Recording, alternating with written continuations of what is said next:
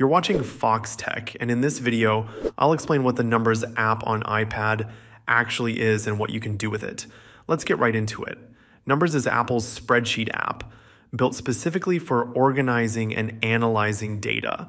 It works in a similar way to Microsoft Excel, but with a design that's tailored to fit Apple's style and iPad features.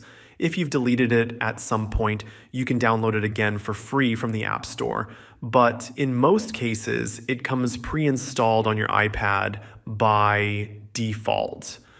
With Numbers, you can create tables, charts, and formulas to handle everything from simple budgets to more complex data tracking.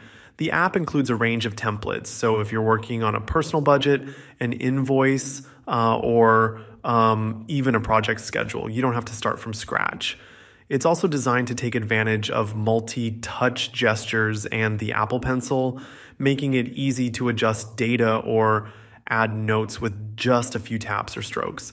Numbers is part of Apple's productivity suite, which also includes Pages for text documents and Keynote for presentations. These apps work well together, so you can move information between them smoothly if needed. All your documents can be synced with iCloud, which means you can access them from other devices and even collaborate with others in real time. Thanks for watching. If you found this helpful, make sure to like the video and subscribe to Foxtecc for more straightforward Apple tips. See you later.